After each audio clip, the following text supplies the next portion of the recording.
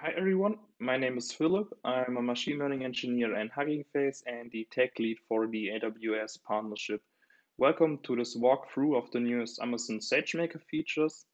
In this walkthrough, we are going to take a look at the new AWS Hugging Face deep learning containers and the new Hugging Face framework extension for the Python Amazon SageMaker SDK.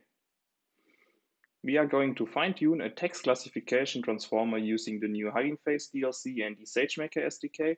The model will be trained on the IMDb dataset for movie reviews.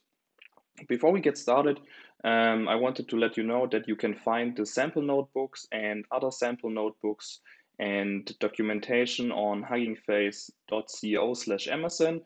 There's also a detailed blog post about the partnership with all the benefits we are going to provide you as customer. For our example, we are using the Amazon SageMaker Studio, which is a web-based machine learning IDE for training a transformer model directly in AWS with the integrated permission management. So as you can see here right now, I have my notebook up and running. I'm running on a small T3 instance, and yeah, let's get started. You can find this notebook as mentioned on the huggingface.co/Amazon site. For our example, as mentioned, we are training an end-to-end binary text classification model using transformers and datasets for training and pre-processing our data. I will show you our fine-tuning script later. The first step we need to do is to install the transformers library and the datasets with the S3 extension in our SageMaker Studio.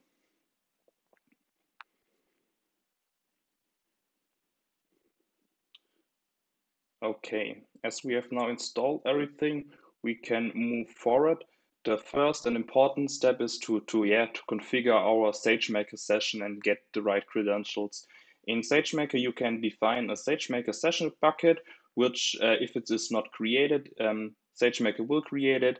And this SageMaker or this bucket is used for storing all your informations during training. Our data set will be uploaded to there. Our trained model at the end will upload it there. We have our logs and metrics will also be located. So you have a central point of all the information for a training job.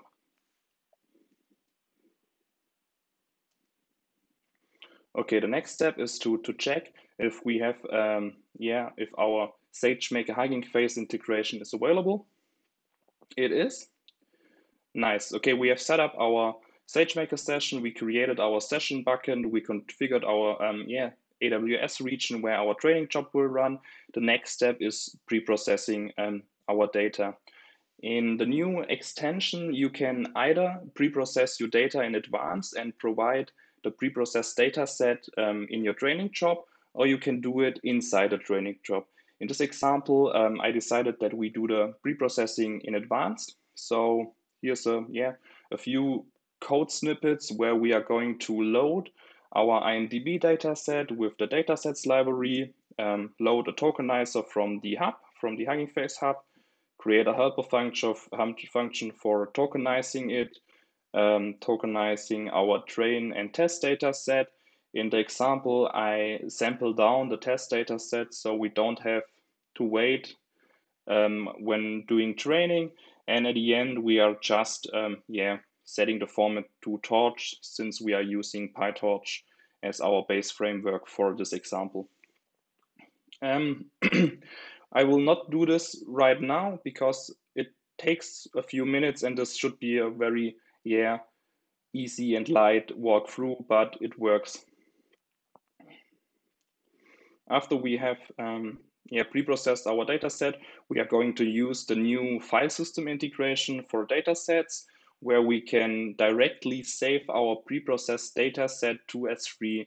The only thing we need to do is to define an S3 URI where the training set will be located. Therefore, we use our default bucket with a S3 prefix we defined earlier for naming our dataset. So we'll have our SageMaker session bucket /IMDb /train, and for tests we are doing the same.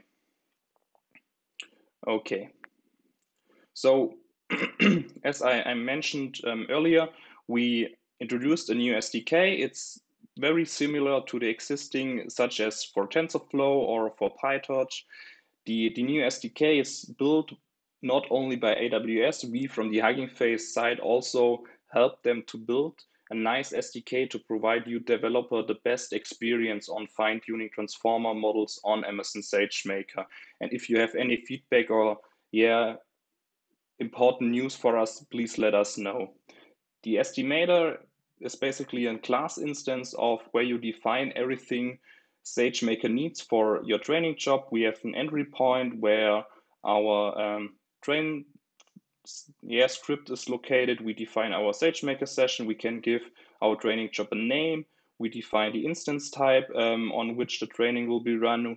We define the instance count. So here you can basically scale up from 1 to as many instances you want to run distributed training, for example.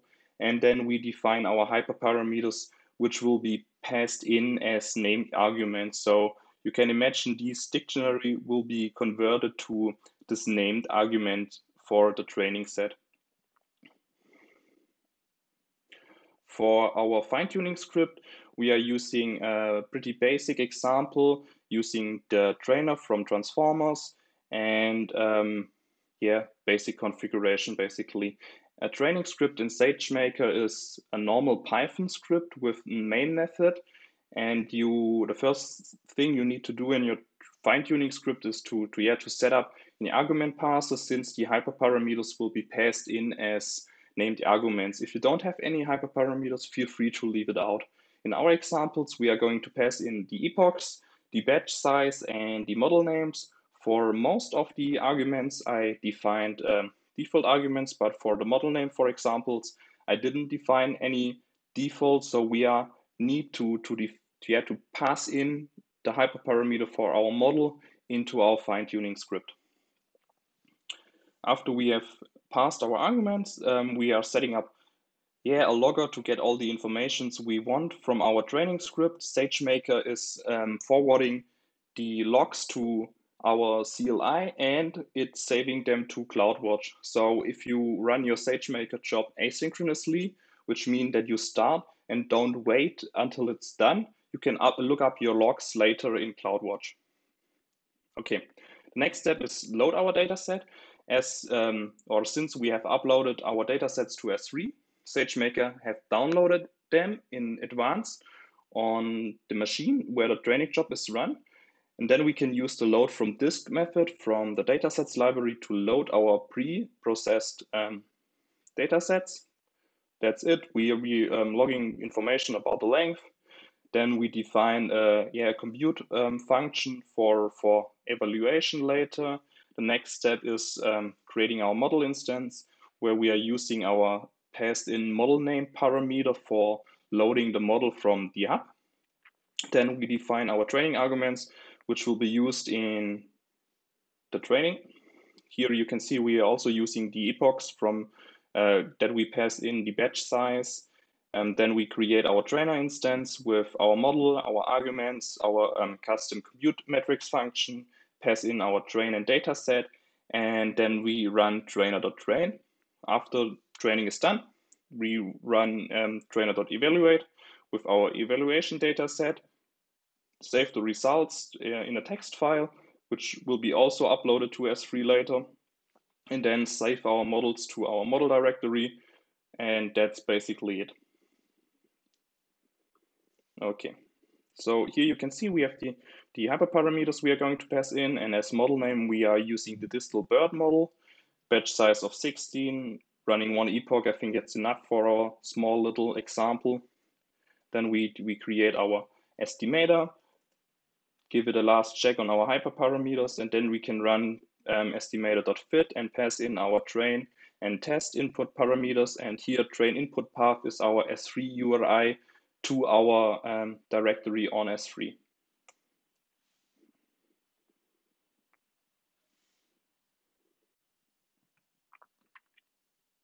That's it. Our training is now finished.